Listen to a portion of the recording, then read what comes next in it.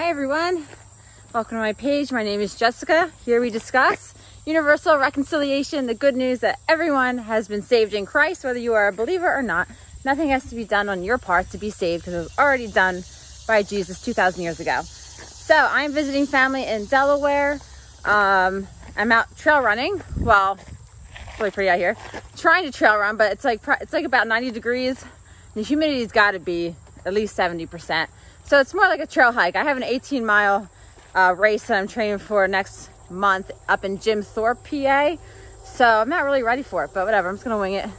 Oh, this looks nice. Here, let me get a picture going into the cornfield. So yesterday I met up with a friend, and I've been friends with her for years. I love this girl. We went to the same church together. We did some other things together, church related, of course. And so I sat her down in her backyard, and I was like, look, I really want to share with you like the good news, like that the good news where there is no bad news in the good news. It's 100%. What was that? Sorry, I thought I heard something. 100% good news.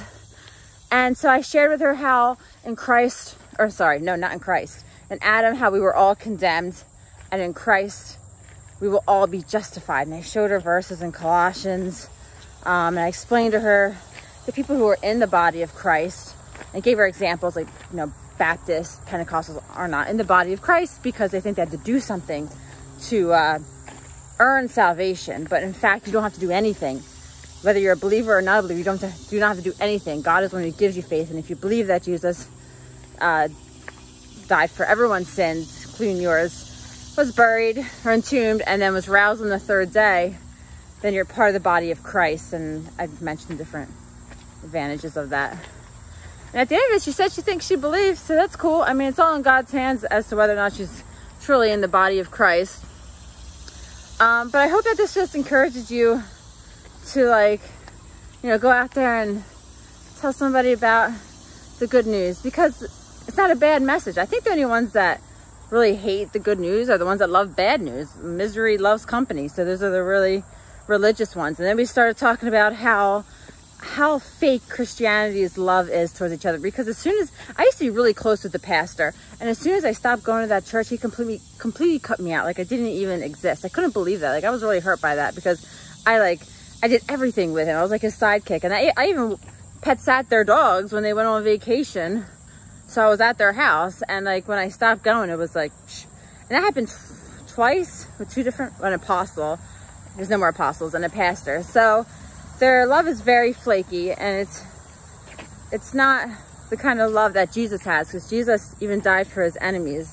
He died to reconcile them, which is the real good news. Jesus is not going to burn. He's not going to tell you to love your enemies and then turn around and burn them forever. That's crazy. It's completely hypocritical. You know, the gospel message is so simple, and religion, all it does is complicate it. It adds a bunch of works.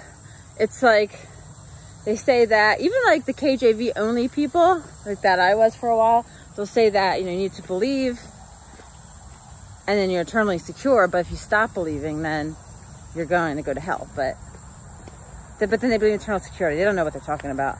So anyway, guys, I just wanted to encourage you. I hope you guys have a good day. Be careful in this heat, wherever you are in the world. And leave a comment. I'd like to chit chat with you guys. All right, bye.